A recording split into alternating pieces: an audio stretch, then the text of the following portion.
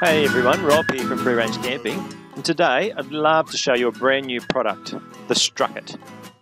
The Strucket is essentially a strainer and a bucket all in one, and as we found out, a great new item to have around the campsite. It was developed here on the Sunshine Coast by young mum Kelly Lavery, and it's made here in Australia. The Strucket is a clever design.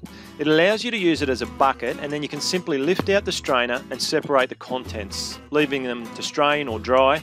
And then you can pull out the drain at the bottom of the bucket and allow the water to drain out without even having to lift the bucket. Kelly originally designed it so she wouldn't have to touch dirty nappies, but we're more interested in what you can do to make life easier around the campsite. It's so good for just washing the dishes and then just leaving them out to strain and dry. It's brilliant to wash small loads of clothes, where the action of the strainer being lifted in and out of the bucket acts like a mini agitator, similar to a washing machine. We use it for days at the beach, where you can just put the kids' swimmers in there, rinse them, and let the sand fall through to the bottom of the bucket. It's great for soaking and rinsing veggies before you use them.